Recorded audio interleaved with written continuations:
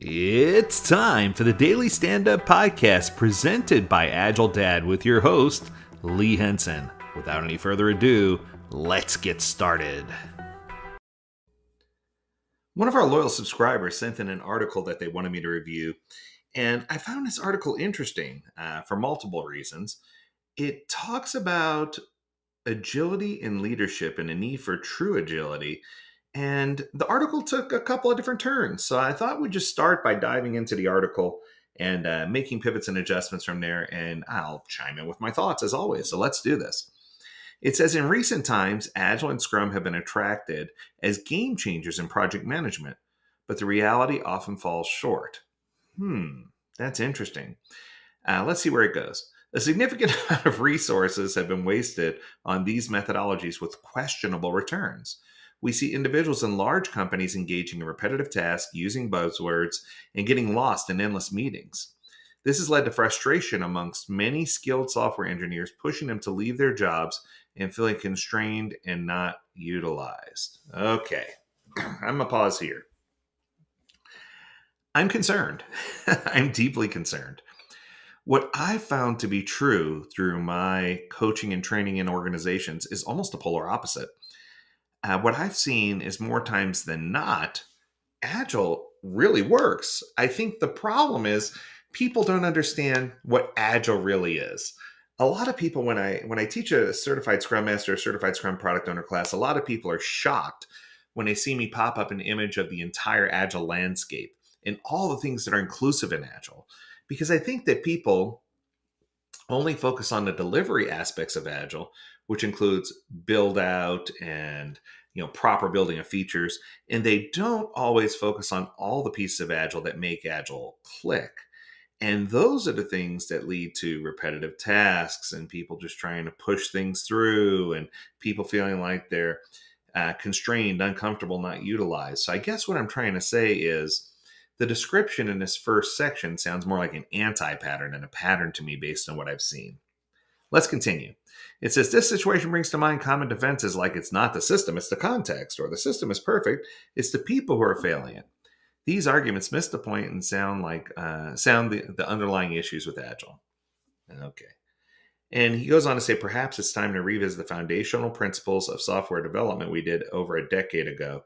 Back then, we aimed outcome of the product. Okay. So I think I see where this is going. And if it's going that direction, I could probably hop on board. But I think the very next thing is, it's not system, it's the context. The system is perfect. It's the people who are failing it. I don't know what companies you're doing this work for, but I'm just not seeing these same things in 40 of the Fortune 100 companies, right? I'm not seeing this. So the goal should be the driving force behind any team's efforts. Under the context of Agile, many managers have lost vision of this objective by focusing more on processes than on the results. Okay, there I can draw a line. So I think that a lot of leadership spends so much time focusing on how they're going to do Agile that they lose sight that Agile means we're going to focus on outcomes and limiting work in progress, not cranking out work for the sake of ensuring that we're doing the process correctly. So the real nature of agility is behavior driven, particularly by the behaviors of leaders. Yet this is where the Agile Manifesto falls short. It lacks governance provisions and fails to set a clear direction or end goal, leading to a blur between flex. Okay. I'm not even going to finish the sentence. I think the Agile Manifesto did a really good job of talking about these things. The deal is, too many people don't understand the Agile Manifesto. We're there again. Or if they do understand the Agile Manifesto, they interpret it to mean what they think it should mean, and they're not drawing focus on the other piece. And when I say the other piece, I'm talking about they're not focused on the principles, the 12 principles to support the manifesto. And I think that if you look at that, it has a pretty good outline for what leadership needs to do. For Agile to work, we need leaders who understand what it means to be Agile. They should help their teams work towards setting clear goals and make sure they finish limited work in progress. That means that they're focused on outcome with a purpose and not on output just to crank things out. It's the only way they're ever going to hit their target. So whether it's software development, hardware development, entertainment industry, insurance, finance, regulatory, medical, I don't care where you are, there's a common misunderstanding about what it means to be agile. Agility is seen as delivering features efficiently. And while this perspective does hold some truth, it overlooks all of the ideation and initiation. It overlooks all of the discovery process. It's taking out all of the extended pieces that make Agile really function. So, Agile teams try to draw on immediate feature development and delivery, and they oftentimes ignore, for example, infrastructure and architectural best practices to make it happen. Sometimes they don't even go through the process of doing any kind of mapping to make sure what they're about to build maps to what the consumer wants. So these approaches lead to big problems. Short term focus over a long term vision. You're focused on what you could do today to make a difference, which is great, but you also need to have that long term vision in mind. And that could be the North Star for the organization or the long term vision for a product or service. Compromise quality and security. Sometimes when you're just in a rush to get something out, you're putting aside quality. There's no quality management system in place. You're feeding the hidden factory. We can go on and on about this. And security just really is put on a back burner. And I know it sounds crazy, but whether it's software or any other application, we need to be mindful of those things. If you're talking about something specifically software, you end up with fragmented code base and repositories, fragmented repositories. Everything just becomes disjointed. It becomes hard to make things clear. And of course, the big one, you end up accumulating technical debt and all these things that you're doing. Oh, we'll just do a quick fix or a workaround. And what winds up happening is you just end up making this hodgepodge mess of things that could have been done so much better. So, to address all of those issues, it's important to do some things up front. And I already let you in on a couple of them. So, the first one's right out of the gate are ideation and discovery. You need to make sure that you're taking the time to vet out ideas to make sure they're good ideas and they're in line with your North Star vision. You need to do discovery, whether it's identifying targeted personas, writing a great elevator pitch, whether it's going in and doing architectural mapping or story mapping or journey mapping to make sure you're mapping the consumer who's going to use your product to how the product's going to be used, laying out that runway for architecture, for infrastructure, for how the patterning, the journey is going to go for that customer.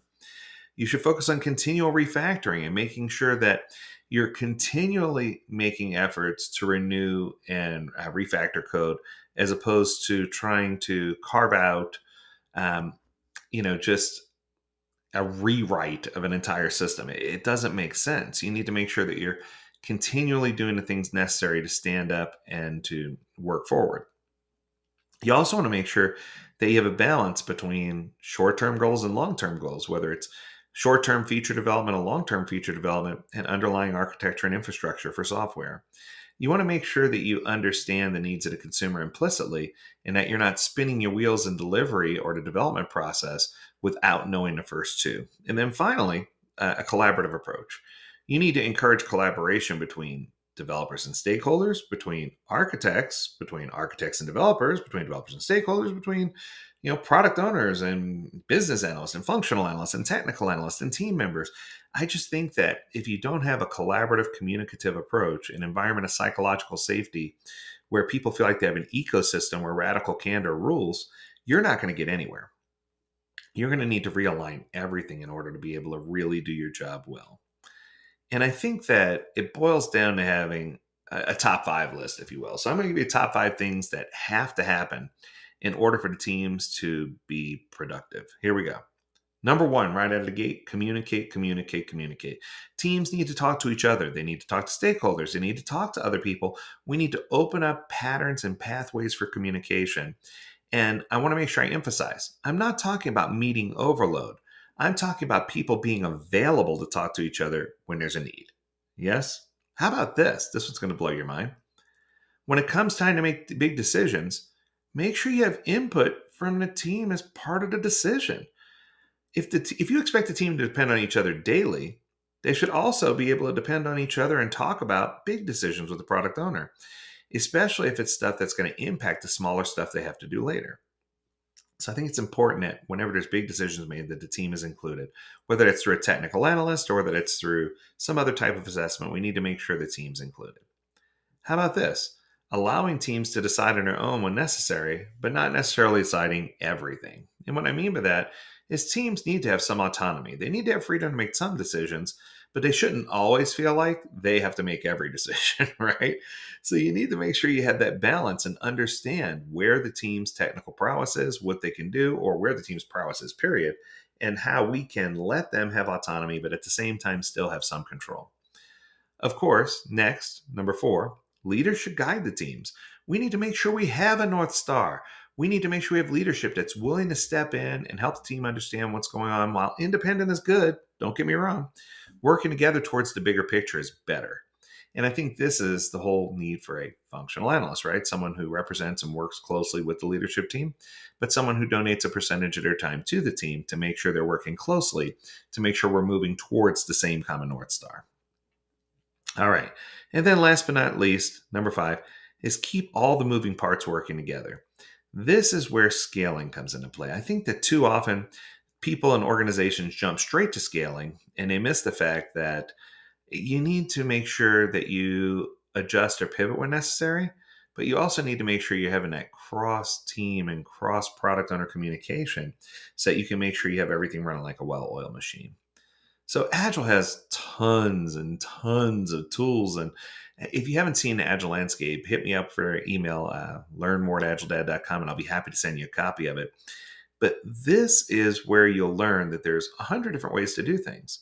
And anyone who's ever approached disciplined Agile delivery, they have the whole 300 plus page book of choosing your way of working. What that means is, yeah, there are 100 different ways to do things, but it doesn't mean you need to try all 100. So while Agile can be confusing to some, if you break it down to its simplest form, Agile can really provide people with answers and with information and with tools that they need in order to be successful. And I can say with confidence, after working with so many Agile teams, that while this author tended to make things seem so grim, I'm going to say the future looks bright for Agile going forward. And I'm excited to see the things that come next. That's going to do it for this episode. I hope you enjoyed it. If you have something you want us to talk about, feel free to reach out to us. Learn more at agiledad.com, where I'd love to hear from you. As always, we encourage you to stay healthy, stay well, and stay agile, my friends. Until next time, do take care.